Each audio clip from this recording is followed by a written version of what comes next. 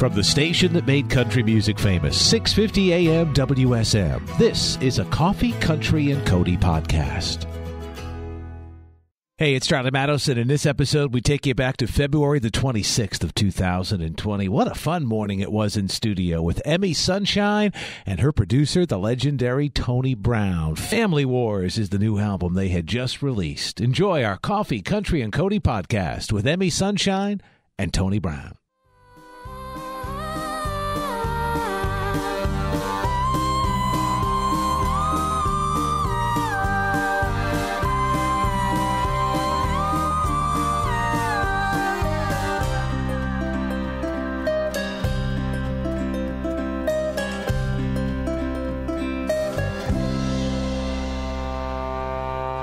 Jonas Black is what you just heard. It's brand new from EmiSunshine and the Rain, and Family Wars is the album produced by Tony Brown, who is in studio. And good morning, EmiSunshine. Good morning. How are you? I am well. For people watching on Circle Television all over the country this morning, did Tony Brown do your hair? No. He didn't, but I'm sure he could. I don't know, maybe. Tony, if you've taken a look at Emmy and go, that would look good on me. Well, that's funny you brought that up, because when I did Cyndi Lauper's album 3 years ago, and she interviewed everybody in town, Paul Worley, James Stroud, Byron Gallimore, and she picked me, and I said, "Why did you pick me?" She said, "It was your hair." Well, perfect. Emmy, where did you meet Tony Brown? Where did he come into your life? It was on my birthday, actually. I think I just turned 14? 13. 13? I just turned 13. And I walked into his house, and my manager, Steve, he got me in touch with Tony. And I walked in, and I was like, "Hi, nice to meet you." We sat down, started talking about some artists that I love, and then I sang him a murder ballad. And then after that, it's been history now, I guess. That's right. How long ago was that? Well, it was a few years ago now. About two and a half Two and a years half, ago. yeah.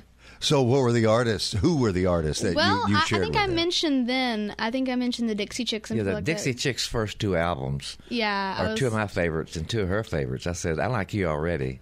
Yeah, we had a lot of fun talking to each other, and we still do, so it's really cool. We sure do. How were you? What was the occasion? Because I was there when you debuted at the Grand Ole Opry. How long ago has that been now? How long ago? I think I was around 9 years old when I did that. Yeah. 6 years. About 6 years ago. Gosh. But yeah, I guess a video of me went viral around that time, and then we got invited on the Opry. So it was a really cool experience. Yeah, I remember people that were back in the cage, which is where they rehearse before we go out and do the Opry show. It was nerve-wracking. The last time I met someone who impressed me as quickly as Emmy did was when I met Lyle Lovett, Steve Earle, Nancy Griffith, and Patty Loveless. So I'm feeling like it's deja vu. I'm starting all over again. Well, Joe Smith was talking about your book, Elvis Straight to Jesus, a little bit ago. And when you were when it first came out, and we were talking, and you said that book got you up off the couch. That's right. And got you back to business. And you said, "But I want to produce again," and I am. And I said, "Who you working with?" And I can still see the glow when you said, "EmiSunshine." Because you guys were in the middle of what turned out to be the project we're hearing this morning. That's right. Yeah, that was... No, actually, we started doing a one-off thing and pulled back, and then I did her family album, which to me was the experience of learning more about her music. So it was a good experience to do the family album, because I'm trying to do a one-off thing like Allison did When You Say Nothing at All, and to keep her authenticity but do something that's her own. And so I went and did the family album, which ended up being a lesson in what she's really all about, and I think it's a great album, actually. What does Tony Brown look for? You the names you just mentioned. What do you look for in an artist to work with? That Zac Brown song, "She's Got Whatever It Is," and it blows me away. You just look for that, whatever that it is, and it's something. It's not a tangible thing, that you just feel it in your gut that there's something special. You look for authenticity. And you look for something really good, or actually really great. As David Foster said, good is the enemy of great. So you look for something great, and it just hits your soul, and you trust your gut. I mean, my gut has always seemed to pay off, When Vince was playing guitar with the Cherry Bombs, I convinced him to move to Nashville and become a country artist. Because when I met him, he was with Pure Prairie League. Yeah. And he came to Nashville, and he became a big star. So, and when I met Emmy, I had that same feeling. It was really an epiphany for me, and it was a serendipity moment that I will never, ever question, and I'm happy it happened to me. Well, I hope Vince is listening as he does on his way to Nashville if he's in town this morning. Tony Brown in studio with EmiSunshine. Love for you to play something live for us right now. Of course. I'm going to do a song called There's Got to Be More.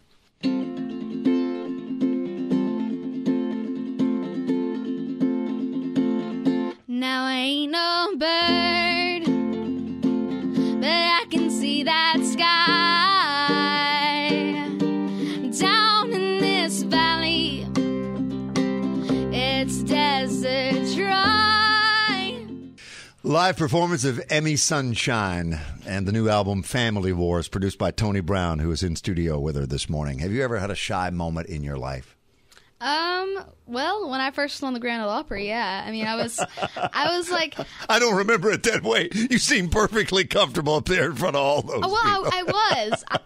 You got to fake it till you make it sometimes. I was like, okay, I'm very nervous for this. I didn't want to ruin this amazing moment for me, and I wanted it to be great. And I went up there, and I was actually very nervous, and I don't usually get nervous because, well, I mean, I've been doing this for a little while, and I've never had that because I grew up in music, and it's just been a normal thing for me. I was going to ask you about that. Where did music come into your life? Yeah, my great-grandmother was a singer, my grandmother, my dad, and uncles and cousins and everybody in between. So, and my mom's a writer, so it's just been kind of our thing. As we go to the break, what was the first live performance where you were in front of people that you did?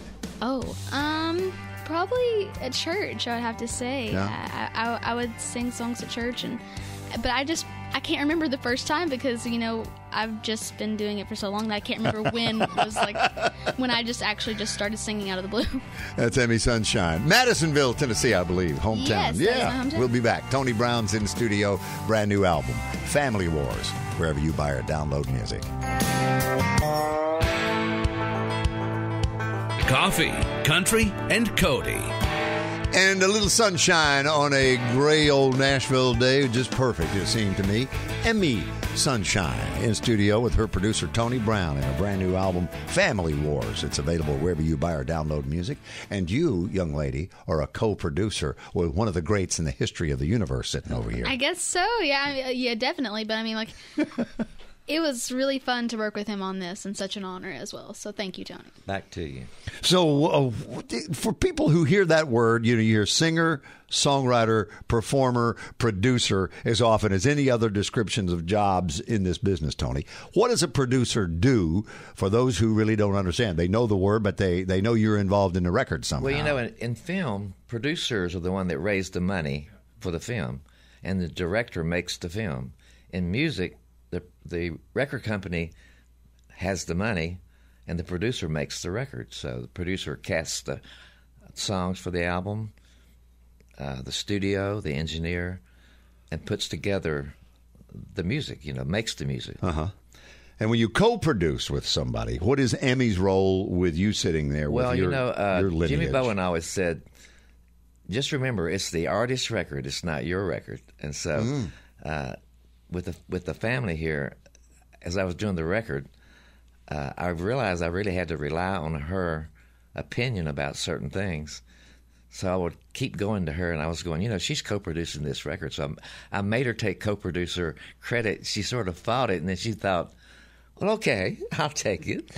So a co-producer just, basically you contribute making the record. You make it happen. Who's first person you made a record on as a producer? Steve Wariner with Nora Wilson on RCA. And we had a #1 record with Midnight Fire. And then Jimmy Bowen stole me away for MCA. And then I cut Jimmy Buffett with him and Steve Wariner. And then he let me sign my own kind of acts like Nancy Griffith and Steve Earle and Lyle Lovett and Kelly Willis and the Mavericks. And all of a sudden I became like, everybody thought I was a Maverick. But, I thought Steve Earle was the next Waylon, and the press said he was the next Mellencamp or Springsteen.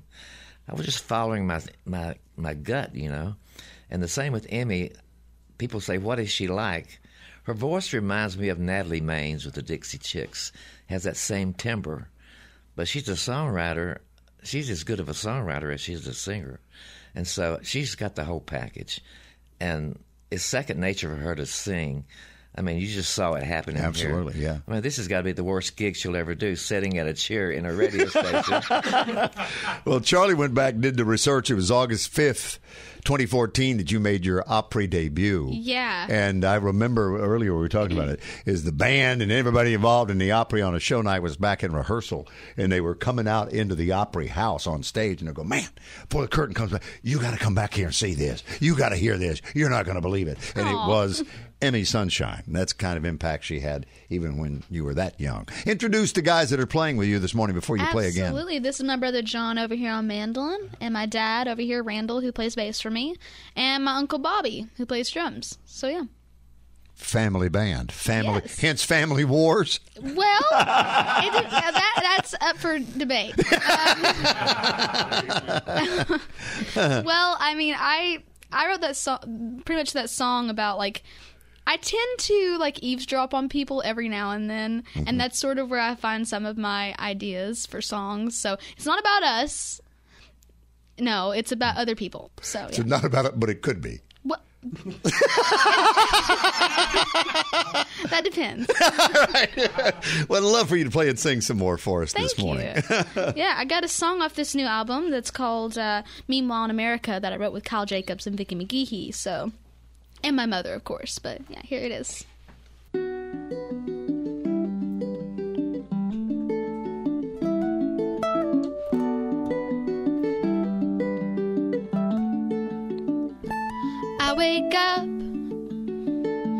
I wake up, wrapped in red, white, and blue.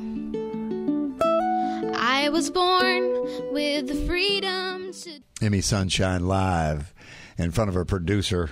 That's Tony Brown sitting over there. You were looking on with such admiration and pride as you were watching her do that. Absolutely. That's just a prolific song from a 15-year-old and her mom and Kyle Jacobs. But it's just, and her performance of it is, I'm sorry, I just love perfection, and that's what she is. Oh, gosh, oh, no. Hey, Thank you. plug you're playing a ukulele, and you say you have a am. ukulele endorsement. I do. Kala ukuleles. They are amazing. We love them so much. But there's this lady at Kala. Her name is Olivia, and she made this ukulele for me. It's my Kala ukulele, and it's a custom one. It's a tenor ukulele that has my name inlaid and everything, and it's very fabulous. But I guess it was one of her first projects and everything, so she really got to be creative on this, and I just wanted her to make whatever she really just saw fit for me, and she did a great job. I mean, there's like a little blackbird on the top of this, too, and I just love it so much. Thank you for coming to see us and getting up early and playing live for people all over the world this morning. Thank you for having me. And Tony, always great to see you. Don't see enough of you, buddy. Good to see you, too. Come back, hang anytime. Elvis Straight to Jesus is Tony's book you need to know about when you go to the web and you're looking for music from Emmy Family Wars, EmiSunshine and The Rain. Third and Lindsley, that is Friday of this week. Got a couple of shows in Huntsville, Alabama. That'll be on that's coming on the weekend ahead on February the 29th. And then she's off to Findlay, Ohio, playing Illinois, Iowa, North Carolina. It's all at EmiSunshine.com. Thanks for listening to our Coffee, Country, and Cody podcast. Our program director at WSM Radio is J. Patrick Tinnell. Our digital producer is Haley Hall. Marketing and promotions director is Amanda Cannon. And I'm Charlie Matos. If you like what you've heard, make sure you subscribe so you never miss an episode. And leave us a review on iTunes. It really does help new people find the show.